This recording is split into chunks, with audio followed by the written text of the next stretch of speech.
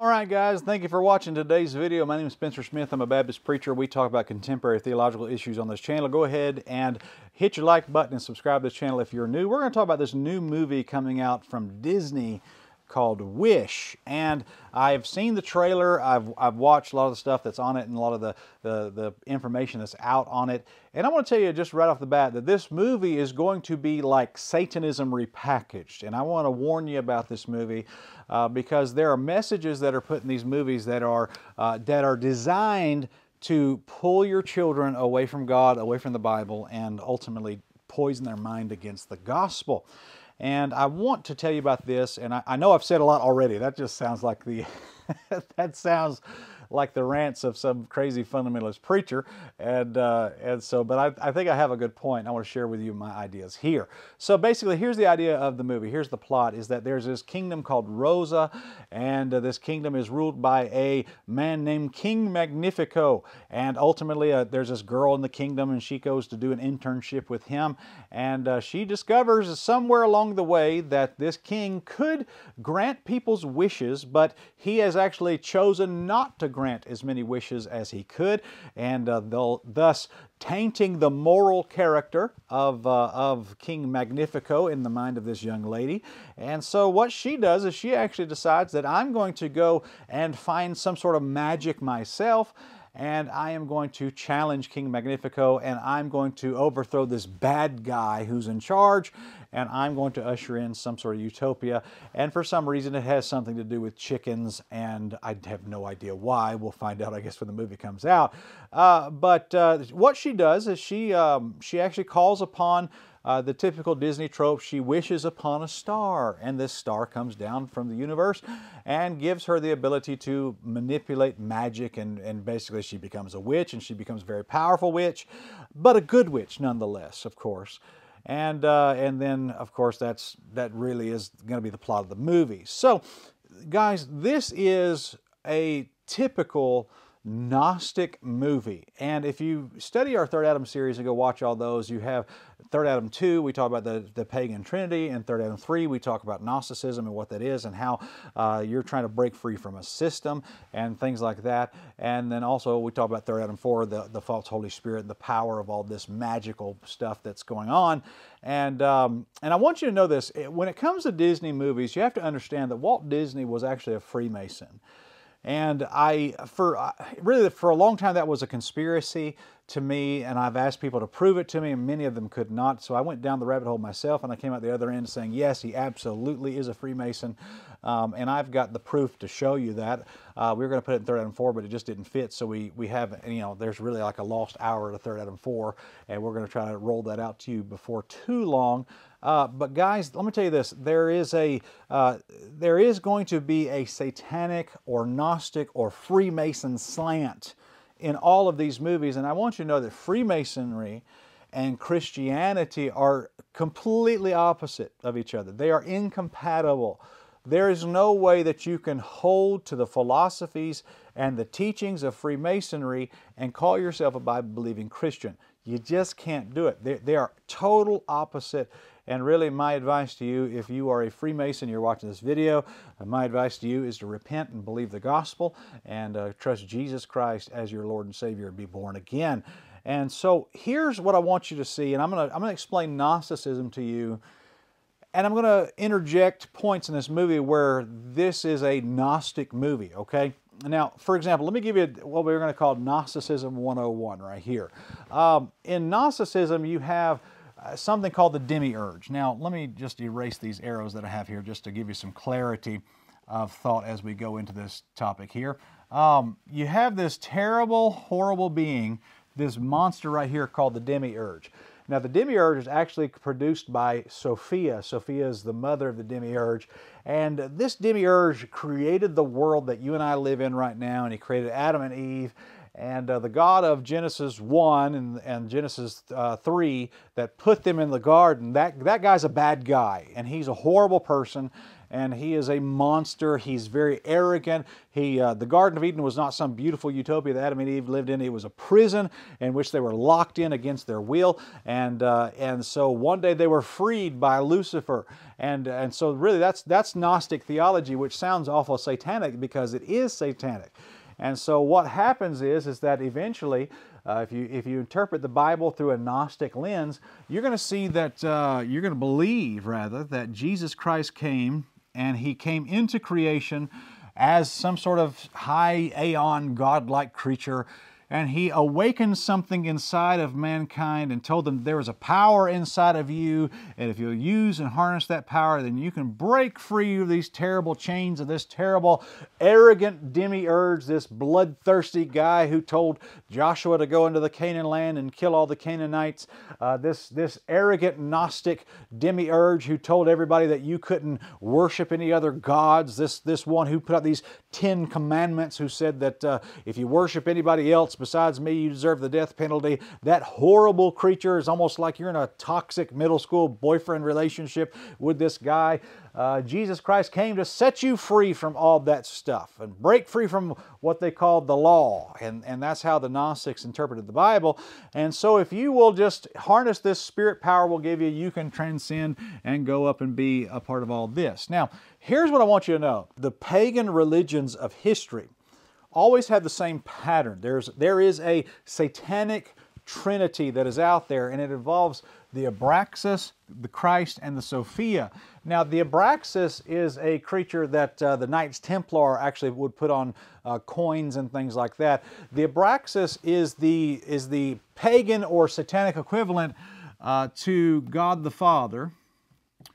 And the name Abraxas is actually where we get the word abracadabra from. And so that's a very interesting little piece of history there. And then Christ would be, of course, God the Son. And of course, this is going to be a false Christ. And then Sophia is God the Spirit. Now, here's what I want you to know, is that not only is Abraxas, from a pagan standpoint, Abraxas would be the equivalent to Nimrod. Okay, and then you have Sophia, which would be Semiramis, right here. And there's different spellings of that, so if I spell it different than what you are familiar with, forgive me. And then we have right here Tammuz. And so you got the pagan trinity is Abraxas, the father, or Nimrod. And then we have the Sophia, which is the Holy Spirit of paganism, and her name is Semiramis. And then you have the son of paganism, which is Tammuz or Christ. Here's the missing piece that you need to have before you understand, and for you to really understand this movie and why this is a terrible thing. This woman, this girl's name is Asha, okay? And Asha depends on what etymology you get into, but her name literally means wish, and that's probably why the movie is called The Wish. She actually butts heads with the demiurge, which is King Magnifico, and so she seeks a power. She realizes that the king of Rosa, I'm gonna write this right here. The kingdom of Rosa is a prison, and everybody in there is trapped in this terrible, terrible cult. And she realizes that this King Magnifico is the demiurge, okay? So she reaches out, and there's actually a scene where she's looking up to the sky and wishing upon a star. Now, that has been the trope for Disney. I mean, I remember that was, I think the first mention of that in the Disney movies was Pinocchio a long time ago. And, you know, which there's Gnosticism in Pinocchio as well. When you wish upon a star and this star creature comes down and teaches her how to harness all this power, that star that she wishes upon is the Gnostic Christ. Okay? That's exactly who she's wished upon. Now, let me show you this. Okay? You got, like I said, the pagan trinity. Here's how it worked as well. You have this right here, that Abraxas, the God the Father, was the Son. And if you notice, there's a vision in Ezekiel chapter 8 where he faces east towards the sun, and you find there that they were weeping for Tammuz there in that vision of Ezekiel 8. It's very interesting reading. You ought to go check it out in your King James Bible. And then there was the image of jealousy and that type of stuff. But facing east towards the sun was a pagan practice because they worshiped the sun god, which was Abraxas. And then you have Sophia. She was actually the moon.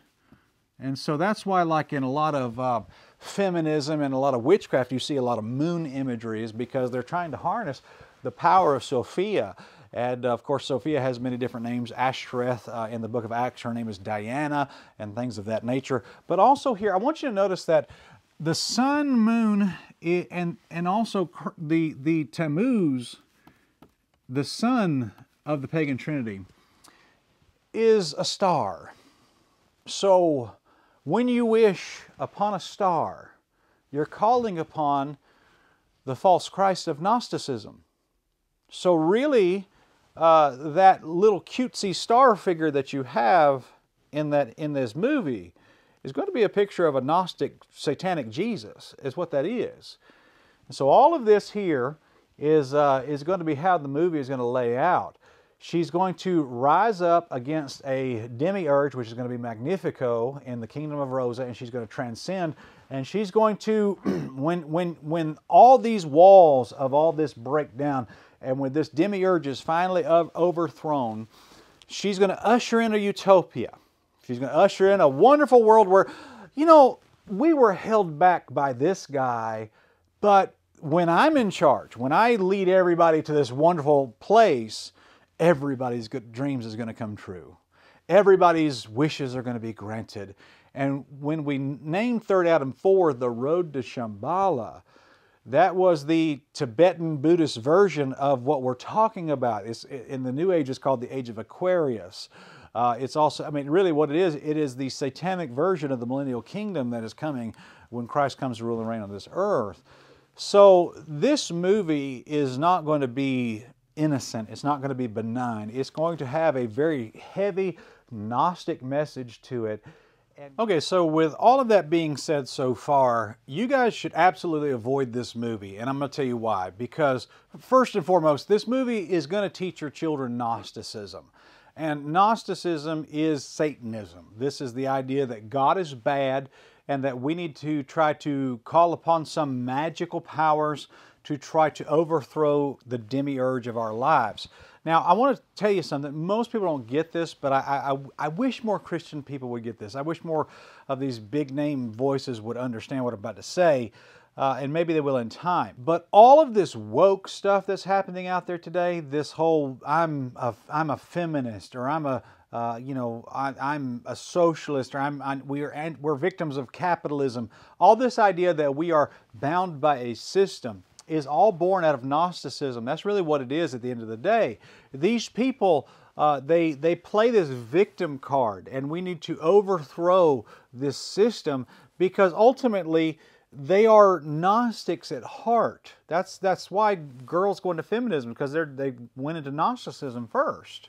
And Gnosticism and feminism are inseparable. And so not only that, but I want you to know also that with these movies that are like this, and we cover this in the Third Adam series, Thanos in the Marvel movies, the bad guy that came and invaded the earth, tried to take over the earth, he is Jesus in these movies. It is the book of Revelation told from Satan's perspective. The whole thing's inverted, and that really is like the law of inversion, and Aleister Crowley talked about that kind of stuff as well. But in this movie, I want you to know that that Magnifico, the bad guy, the one who could make all of your dreams come true, but he decides what's good for you and decides sometimes to not give you all of your wishes. He holds you back from all of these amazing things. People give their wishes to me, and I grant the wishes I am sure are good for Rosas. Some of these will never be granted. Not some, most. They deserve more than... I decide what everyone deserves. Magnifico is Jesus. Okay, that's who this guy is. And so when you think about kids watching this movie, they're programmed with this whole skeleton mindset of thinking, and God the Father and Jesus is the bad guy in this movie. And so that's who Magnifico is. Magnifico is Jesus Christ. And this girl is going to take on some sort of power, some spirit power from a star entity. That's going to be Satan. And so she is empowered by Satan to overthrow Jesus Christ. That is ultimately the message of this movie. Now, you may think that that's crazy, but that's what this is. This is Freemasonry. This is the occult. This is the inversion of religiosity. And this is what they're going to teach. So avoid this movie at all cost. Your children will be poisoned by this movie. I promise you that. And guys, if you want more information on this, I'd encourage you to go check out our Third Adam series. I get messages from people all the time asking about, you know, why do you not believe in women preachers and the such like? And my first question is, have you seen the Third Adam series? And unfortunately, there's still a bunch of people who have not seen this yet. And so this star power that this Aisha girl is going to harness in this movie and start to use in this movie, that star power is going to be the occult ether energy force. That's exactly what she's going for. She is going to be empowered by a satanic being to overthrow God, which ultimately is what witchcraft is, and ultimately what the New Age is. Become your own God. And really the verse I want to give you here is in Genesis chapter 3. And when Satan came to Eve and spoke to her, it says there that, verse number 4, and the serpent said unto the woman, ye shall not surely die. Genesis 3:4. And verse 5 says this, for God doth know in the day ye eat thereof, then your eyes shall be open, and ye shall be as gods, knowing good and evil. So the idea of becoming your own God, being empowered and growing up and going up and joining this crowd right here, that's New Age. Really, that's Luciferian doctrine. And that's what this movie is going to teach your family. So be aware of that. Be on guard. And I know it's heavy stuff, but we're going to throw that at you and hope you enjoy. So subscribe to this channel if you're new. We're going to talk more about this kind of stuff going on. If you have not seen the Third Adam series yet, I know they're very long films, but please take the time to go watch those, and I know you'll be blessed for it. And also, if you want more information on stuff like this, we wrote a book called Calling Evil Good, the Lie of Christian Rock and Roll, available now on Amazon. You can check that out in the link in the description below, and we pray that this video is a help to you. I know this heavy stuff, but this is what we do, this is what we talk about here, and I know that there's good information we can throw at you. So go check out our Third Adam series, and if you have not done so, they will bless you. They'll help you have a worldview of understanding what all the occultism is out there in the world today. I know you will enjoy it. Guys, have a great day. We'll see you next time.